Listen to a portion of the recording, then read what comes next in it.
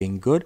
In this tutorial, I'll be showing you how to convert Canva presentation to PDF.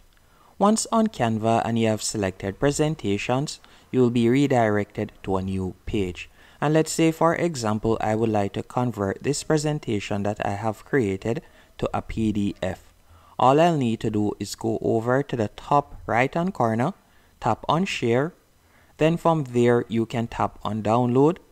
After you have selected download, you'll see the option file type, and you can simply select PDF standard, as that would be the best option for documents and emailing, or you can select PDF print if you are planning to print the presentation. Once you have done that, you can select whether you'd like to save all pages or you'd like to select a few pages. After doing that, you can tap on download.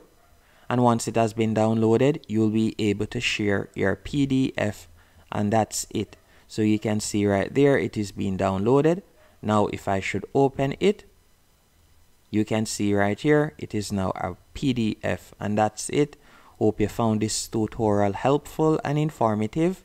If you did, be sure to hit the like button and subscribe.